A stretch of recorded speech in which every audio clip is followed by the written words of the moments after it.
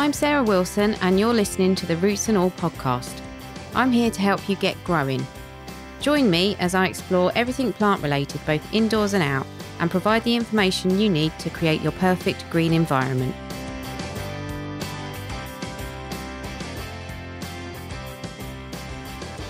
Hello and welcome to this week's episode of the podcast. This week I'm speaking to Adam Kirtland, who began gardening seriously at the start of lockdown. His initial interest has become a full-blown obsession, and I'm sure many of us can relate to that.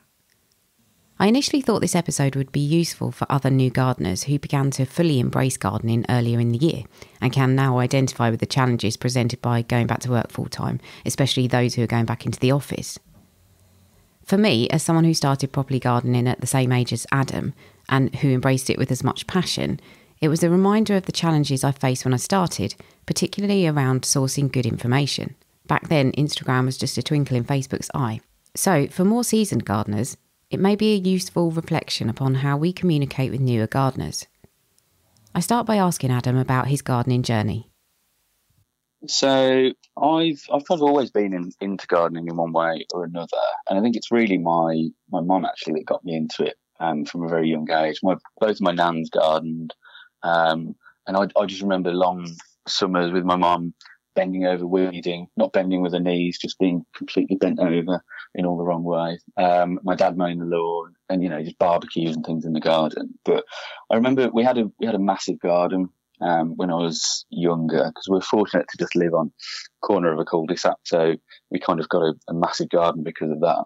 My mum and dad grew all sorts, all the kind of standard things and some veg and fruit as well. So I think subconsciously that's probably where I've kind of got into it. But then it kind of escaped me for quite a long while. And it's really only this year that I've got back into it, which I think obviously a lot of people have with lockdown, things like that.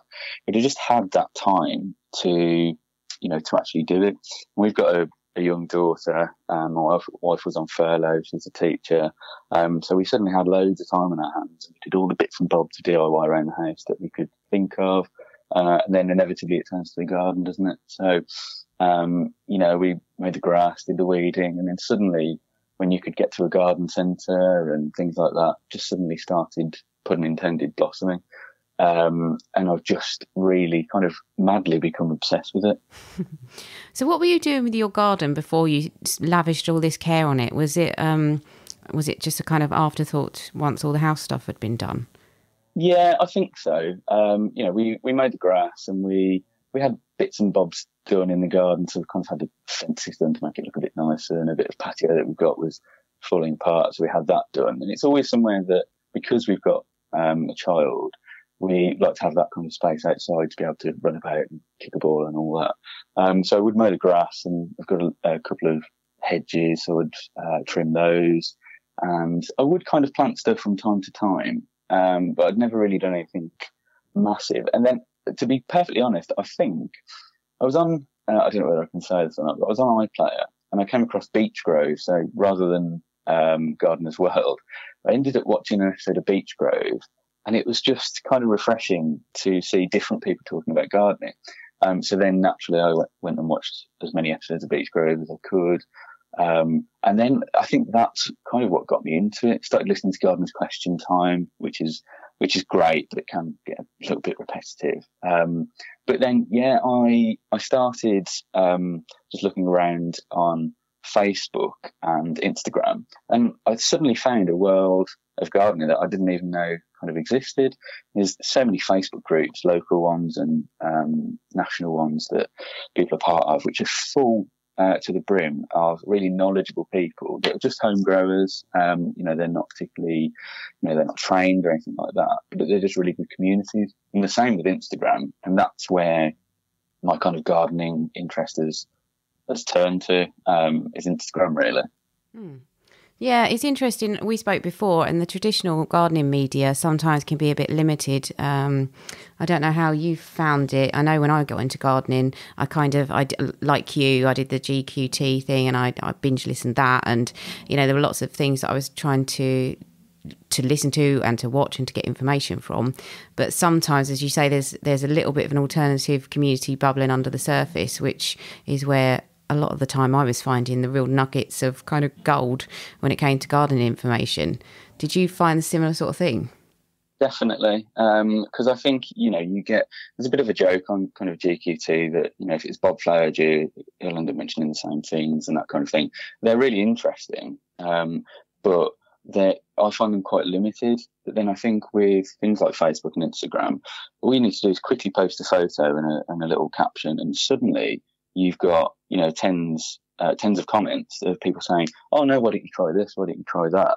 And I've found just really interesting things. And probably, well, I say interesting, they're probably quite mundane to most people. But there's a thread at the moment on this Facebook group that I'm part of. It's talking about drainage in the bottom of pots. It came out of talking about bulbs. So obviously everyone's planting bulbs at the moment. And someone popped in the comments and said, "Oh, don't forget to add, crocks or gravel at the bottom for drainage." And then somebody chimed in this morning and said, "Actually, that's an old wives' tale," which I didn't know. Some people might know that, but I didn't know. Apparently, if you put crocks and things at the bottom, it actually keeps more water in the pot, and actually raises the water level and actually raises it up nearer to the bulbs and actually makes them rot. So little things like that you probably wouldn't really hear on GQT and stuff, but because you've got this community of people some people are really into bulbs, some people are really into perennials and what have you. So you always get these different people chiming in and all sorts of different opinions. Yeah, it's interesting. I'd like to just say that there is an episode on container planting with container planting queen Harriet Riker, and she does actually mention the topic of crocks and advises against using them. Apparently, mesh is the thing. If you just put mesh at the bottom to stop the soil falling out, it may say this in your episode, but no, actually it doesn't. So I love that. I love the fact that there's always different kind of techniques. Exactly. I'll still put crocks in the bottom though, to be honest. I can't see myself stopping doing it because I think most people, everybody does it. And I know. I don't know why they do if it's wrong. Yeah, I know exactly that. Even though I know it's not best practice, I still sometimes can't stop myself doing it. I think it's because a lot of people have already got the crocks in the bottom of the pot, and it's actually more to get rid of them when you're redoing them. So you just leave them in there. Well, I went to the effort the other day. I didn't have any crocks or any old pots, and I just looked in the cupboard and found a mug that I didn't like, so I just smashed that up instead. I'm not condoning doing that, because your cupboards will be bare of mugs, but there you go. So that's really interesting. It's the kind of instant answers that you get on social media, and that's definitely a new format for gardening advice. Have you returned to work now? Yeah, so I, strangely, considering how quickly I got into the garden, I had a relatively short amount of time off compared to, I think, most people. And obviously, some people are still on furlough.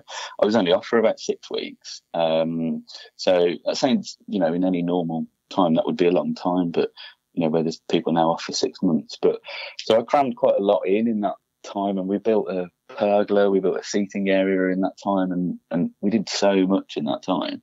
So going back to work has been a bit of not a shock, because I love work, but suddenly not being able to do what I've been doing kind of all day, every day, was a bit of an adjustment. And do you think you'll be able to manage the garden still with less time?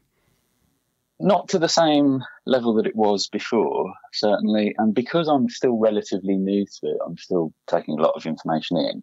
It's getting to a new season where I will kind of hold my hands up and say, there's some things that I've got no idea what I need to do. There are things that are turning that, do I need to dig them out? Are they, I bought them as plants. Are they actually tubers? So things like dahlias, for example. What do I do with those?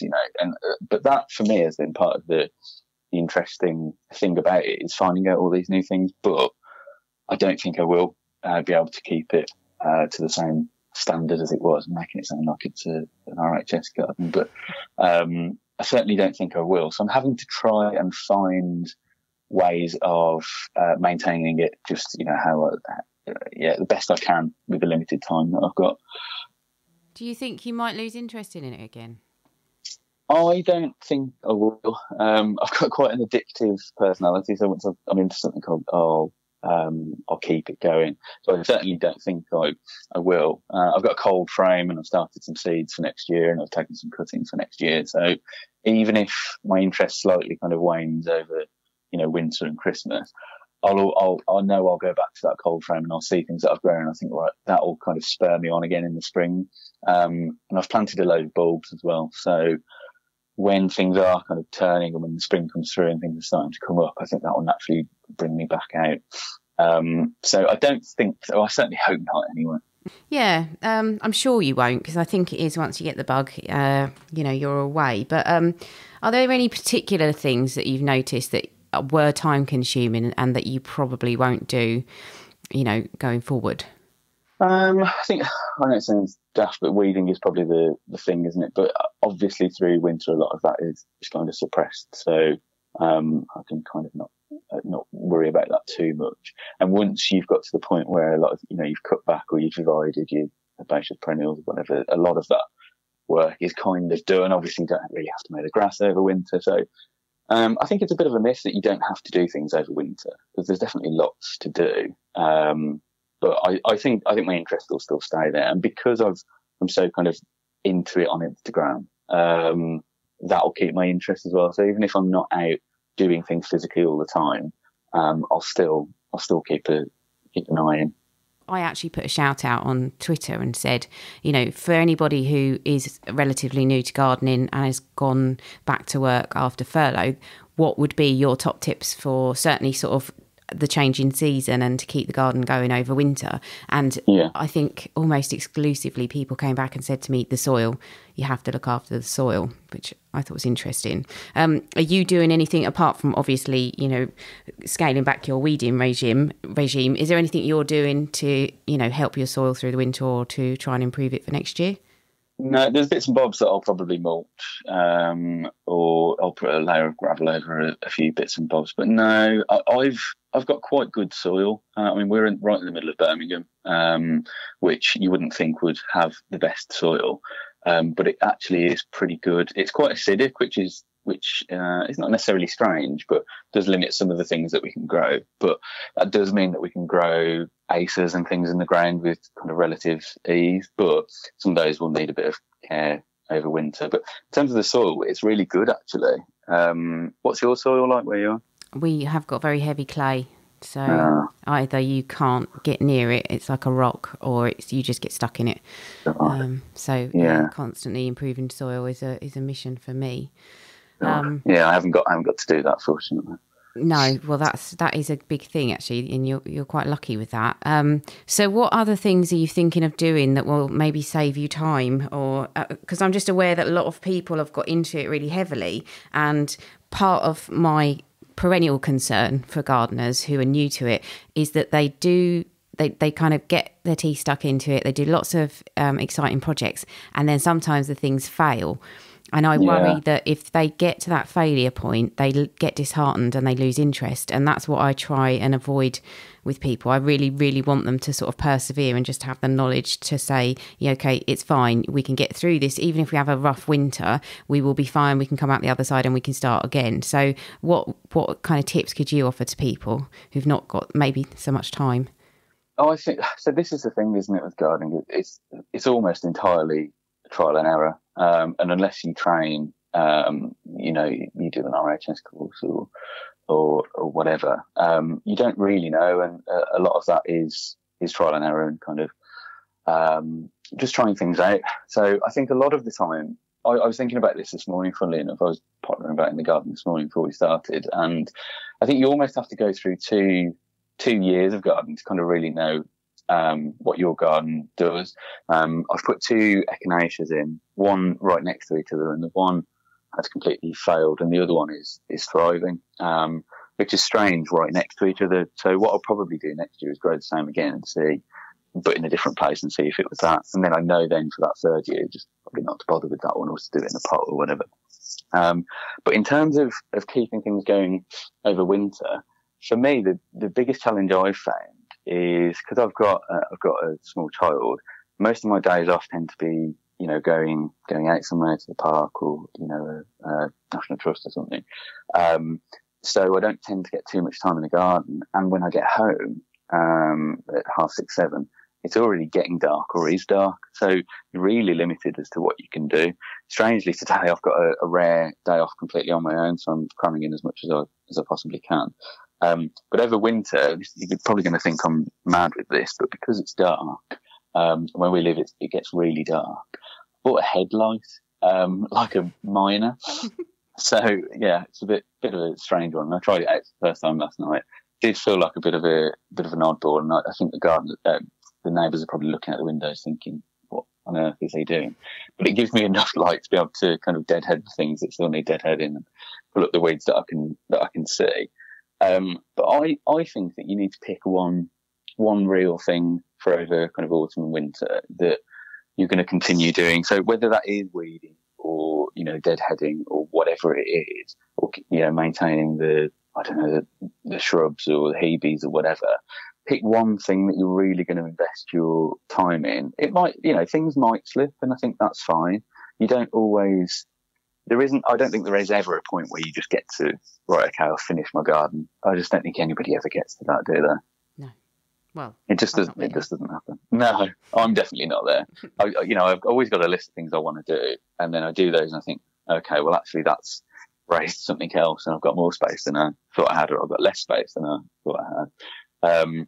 But I think, just try and pick one thing to keep going through winter.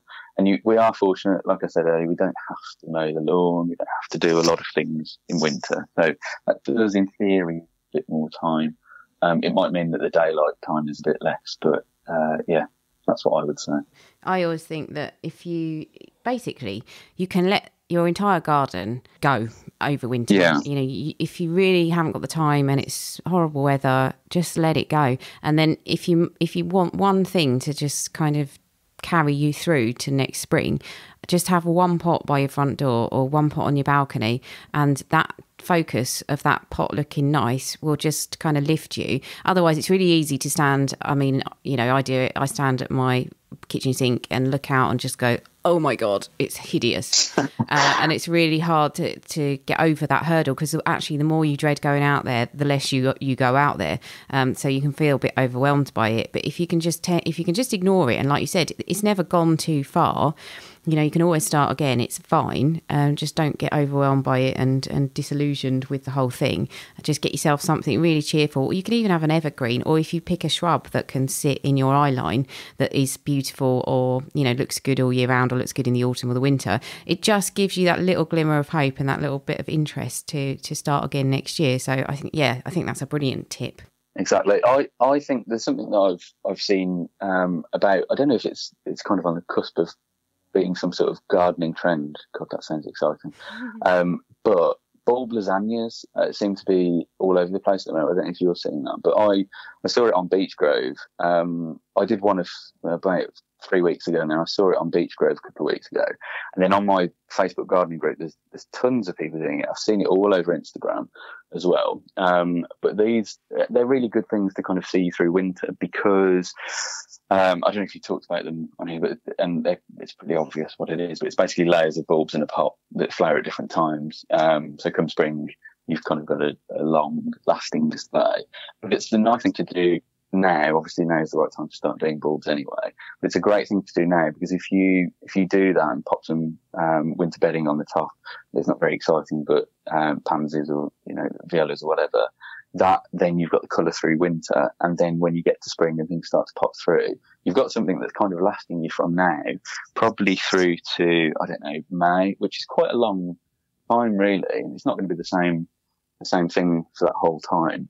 But that's one good thing to really do. And if you got that by your door, which you'd want it somewhere kind of sheltered anyway, and you see that, you're seeing the pansies through winter, that's a really nice thing to do. Yeah, agreed, it is.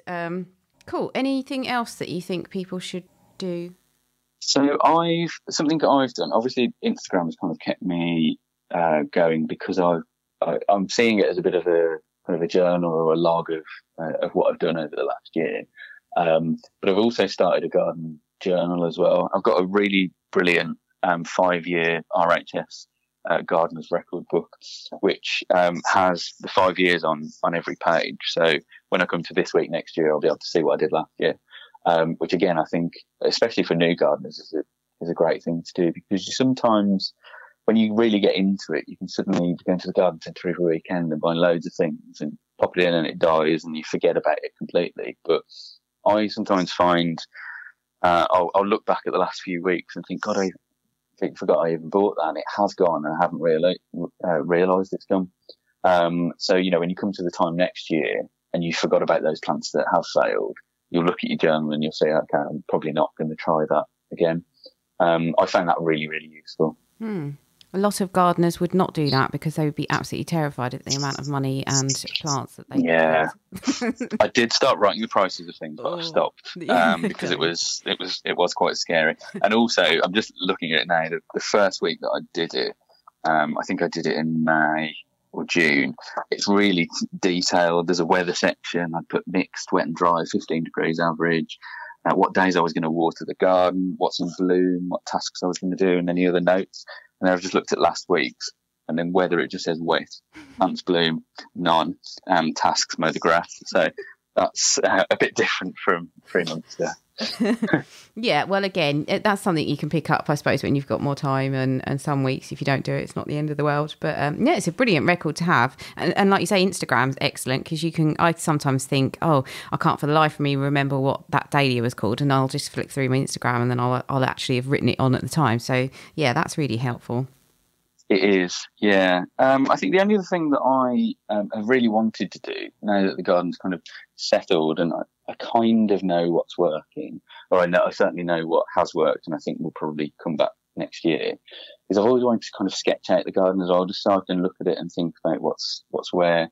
So I've started to kind of do that, not in any great detail, but just draw out the border and just plot on what's what.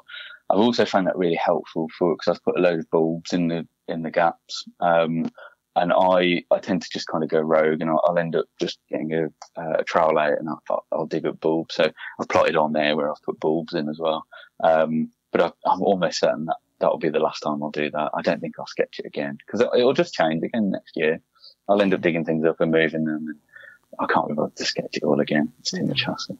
Fair enough. I mean, photographs are good too. Yeah.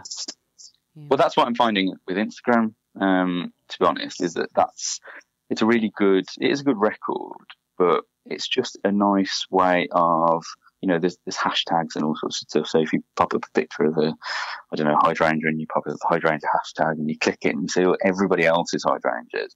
And every now and again, you'll see the one that you've put in and think, God, theirs looks tons better than mine. What am I doing wrong? And then you just pop them a comment and say, oh, you know, and then it just becomes this, you know, back and forth, which I don't think you think of Instagram, things like that, having a gardening community as such. You just think it's, you know, I'm going to sound really old now, but Kim Kardashian or whatever, you know, post pictures themselves, but it's not that. There's so much more. And strangely, this is going another level. I'm probably slightly too old to be on TikTok. But I downloaded TikTok the other day just to see if there was a gardening kind of community on there. And there is. It's not as kind of vibrant as Facebook and Instagram, but it's on there. And that's obviously the next thing that'll come along. And I think it's really important for those things to come about for, you know, the next generation of gardeners. So I'm only 32, but to be into gardening as much as I am it's not rare for a 32-year-old, but it's always seen as a fuddy-duddy thing, isn't it, gardening? But it's not. I don't think it is anyway. No, I mean, it might be. It shouldn't be, though. No, it depends what you do with it, though, doesn't it? So, yeah. You know. I think probably a lot of from what the feedback I get, it seems as if the slightly younger audience is more, perhaps more involved in kind of the growing food movement. You know, there's a lot of sort of social responsibility that goes with the garden, really. Definitely, yeah. There's tons of allotmenteers on Instagram. They probably outnumber gardeners, to be honest, but seeing some of the stuff that they're doing. But again, you know, probably a few years ago, you drive past an allotment and inevitably it's kind of the same kind of middle-aged people that are, you know, growing the pumpkins or whatever, but it's not that anymore. It's definitely not. And I think the waiting list for allotments, I have to try and find it, but I saw a statistic the other day that it now takes twice as long to get an allotment. There's a lot of people, and it took a long time before, didn't it?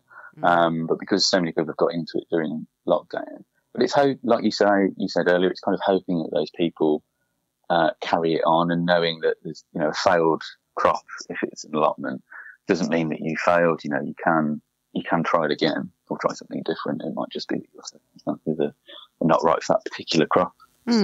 Yeah, I saw a scheme on Facebook the other day that was advertising this rent a garden scheme. I think you could, you know, if you had a garden and you didn't necessarily want to do anything with it, you could rent it out to somebody who did. So maybe that might be a good way forward. Yeah, that's a good idea. I've not seen that. Yeah, I was thinking of renting mine out. So you mentioned you've got a young daughter. Are you involving her in gardening? Yeah, as much as possible. So she's only 2 at the moment. She's nearly 3. So she probably at the start of the year when we started, she wasn't really interested, and we had all that glorious weather. So I was just happy with her kind of getting under my feet. To be honest, that was great.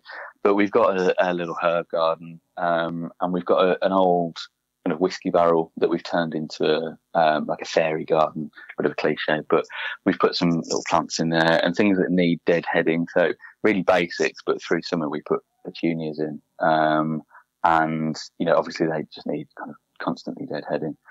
So we got her helping with that, and she's got a little watering can. She likes to water the garden. And the other day, it's strange, I hadn't realised how much she'd picked up, but we were stood by the herbs, and she was rubbing her hands on, smelling her hand, and she went, mint. And I didn't know that she knew, and for a kind of a 2-year-old, I thought that was brilliant. That is quite so she'd obviously picked up what we'd been saying, and now she knows that we kind of use it in food and things as well. So I'm hoping slowly that kind of over time she'll understand that that's where kind of our food comes from, and all that kind of thing. So yeah, she's loving it.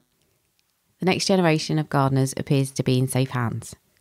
Many thanks to Adam for speaking to me about his gardening journey, and don't forget you can follow his journey on Instagram, links in the show notes. Thanks to you too for listening. To play us out, here's Dr. Ian Bedford talking about a not so welcome garden visitor. I don't kill anything in my garden, so I would not want to be presented with the moral dilemma of finding a flatworm, which has thankfully not happened thus far.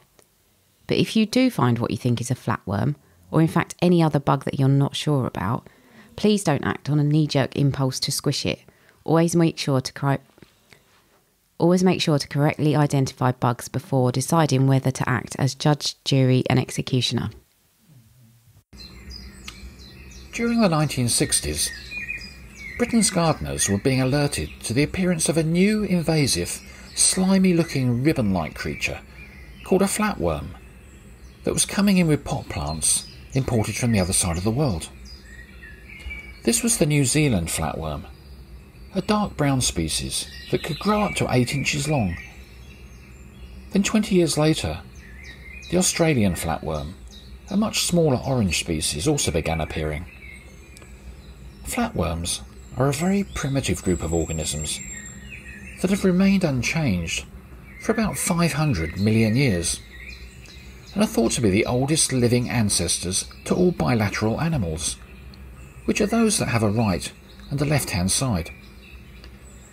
The appearance in Britain of these 2 invasive species, though, initially caused great concern, since they were known to be voracious predators of one of the most important soil conditioning and organic waste recycling creatures, the earthworms, which were also a vital food source for many of our native wildlife. Despite efforts to contain the spread of these flatworms, both species have now become established in Britain, with the New Zealand flatworm mainly within the northern regions, whilst the Australian just within the southern counties of England and Wales. And so it's not uncommon to find at least one of these species within home gardens, under plant pots, or in a shady damp area on the soil surface, where they can remain active throughout the year. And although their impact on the native earthworm populations might not be noticeable, it's often quite severe. So when these species of flatworm are found, the current advice is to report the sightings to the British Non-Native Secretariat, and if possible to destroy the creatures. Since there are no products available for their control, this would have to be done manually, but it might be worth knowing that flatworms are capable of reproducing by a process known as fission, where detached sections of their bodies can grow back into new individuals. You can download or listen to the podcast direct from the website www.rootsandall.co.uk, where you'll also find my blog and a sign-up form for the newsletter, which gives you a weekly roundup of content, plus the inside scoop on things like upcoming guests. Or you can subscribe wherever you normally get your podcasts. Email me with comments and feedback at podcast@rootsandall.co.uk. Follow me on Twitter, Roots and All, Facebook, Roots and All UK, and Instagram, Roots and All Pod. But please also check out my Patreon, where you can make a one-off donation or take out a monthly subscription to help support my work, because if you like what I do, please help me to continue doing it. Even if you make a one-off donation of £1, trust me, it all helps and I will be immensely grateful. So please go to Patreon and search for Roots and All.